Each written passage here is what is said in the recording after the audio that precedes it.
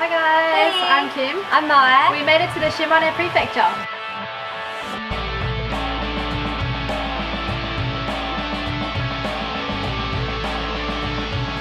And first off, we went to Matsue Castle, which was about a 15-minute drive from Matsue Station.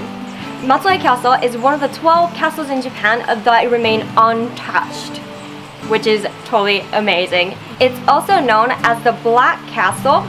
It's a big wooden castle and it does have a black exterior.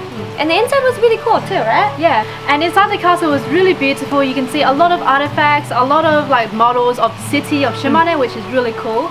It's got really steep stairs, so be a little careful when you walk in, but it was absolutely gorgeous. Once you go right to the very top of the castle, you can see a view of Shimane City, which is really, really beautiful. And also, good news if you are a foreigner, you can get 50% off when you go inside, so that's really nice.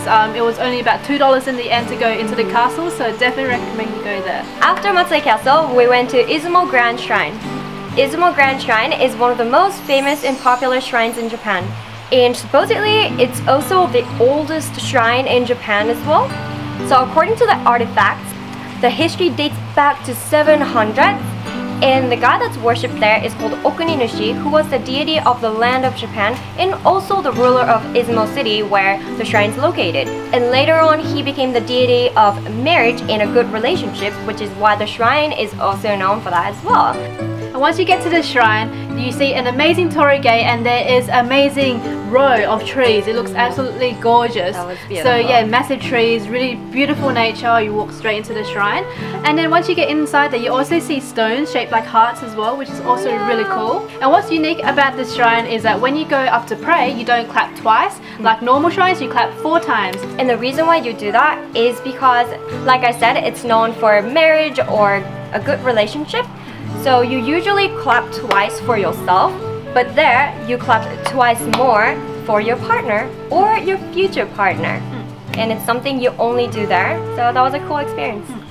And the next day we went to the Adachi Museum of Art. It's known to have the most beautiful Japanese style garden in all of Japan.